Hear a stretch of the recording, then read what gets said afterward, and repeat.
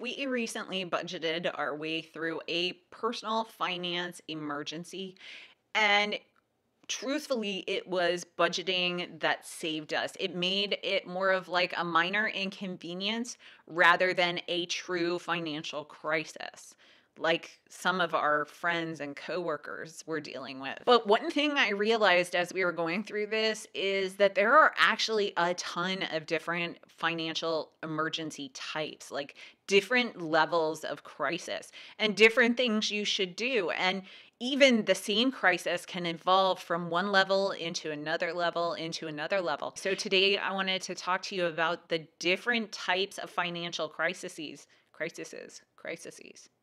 I don't know, the different types of financial emergencies and how to handle them. This video is super important for everyone because a personal financial crisis can happen to anyone at any time without warning, or it could have warning even.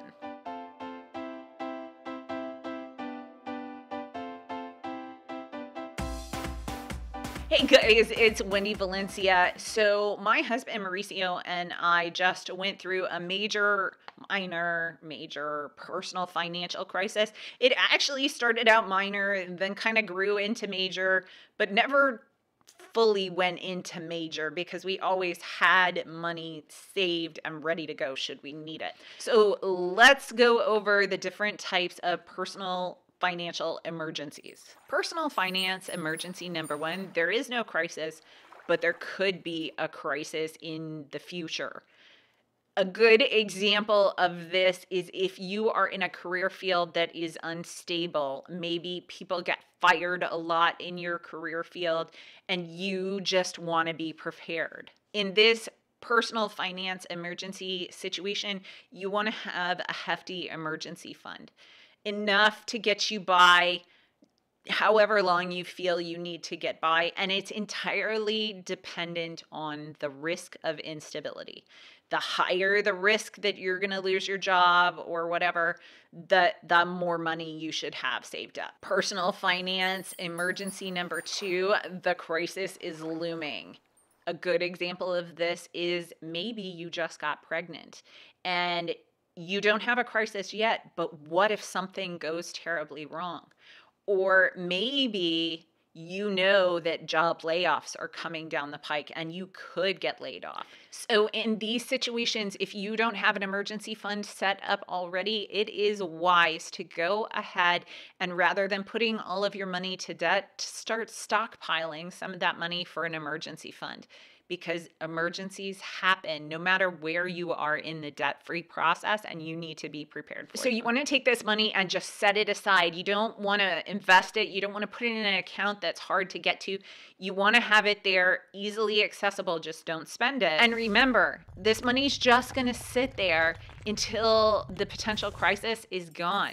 And once it's gone, you're going to take that big old pile of cash and you're going to put it on whatever you are doing with your finances. You're going to put it on debt, or you're going to put it into, your long-term investing, whatever you choose to do. That's where you're going to put that money. So it's just going to sit in your bank account for a little while. Personal finance emergency type number three, the crisis is starting. A good example of this is when your monthly outgo exceeds your monthly income. So the first thing you're going to do when you're hitting this type of crisis is you're going to figure out what kind of crisis is it going to be. Is it going to have a major financial impact? Or is it going to be a minor financial impact that maybe you can budget through? You are going to need to consider using your emergency fund for this kind of stuff. Now, if you're like us, you don't want to ever touch your emergency fund. I'd touch my sinking funds before I touch my emergency fund. I'm not even joking, but you need to look and see what kind of crisis you're going to have, because sometimes you have to pull money out of the emergency fund. What kind of crisis was it? Was it your car broke down and you have to have some major repairs? Or was it a death in the family and a loss of income? I mean, there are very different levels at the very beginning of a crisis. So the next types of personal financial crisis, the crisis is here and it's happening and you are in the middle of it and you need to figure out how to deal with it. So let's walk through those. Personal finance emergency type number four, is a minor emergency. This is like your car broke down, you need a new transmission. It's a financial expense, probably a massive one, but it's a one-time, 1 month sort of thing. And you can probably get through it by tightening up your budget. Don't do any extraneous spending and pull some money out of your emergency fund. These kind of expenses you can actually plan for by having sinking funds. We personally have a car repair replace sinking fund because cars break down all the time, and we want to be prepared for it. Personal finance type number 5 is a moderate crisis. A good example of this would be the loss of one income in your family.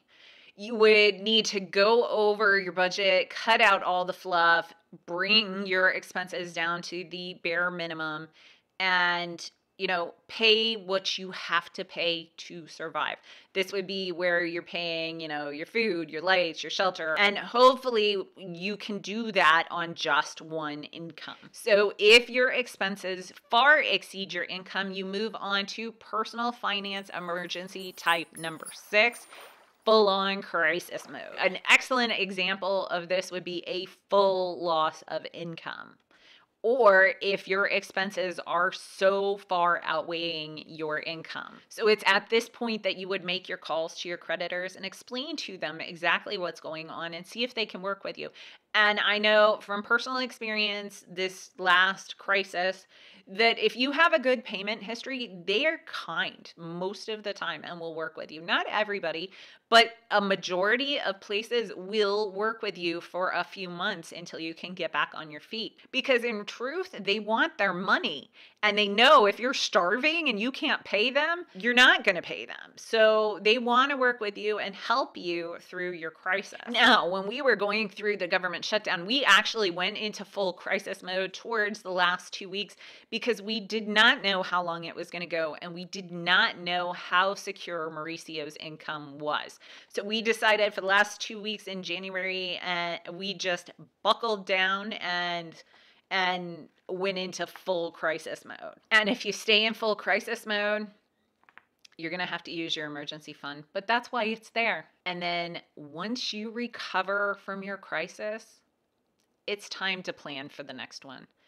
Mauricio and I are learning very quickly that this kind of stuff can happen to anyone, and you have to have a plan for it. So we're going to plan for it, and you'll see some drastic changes because of it. So I'll see you in the next one. See ya. We're out.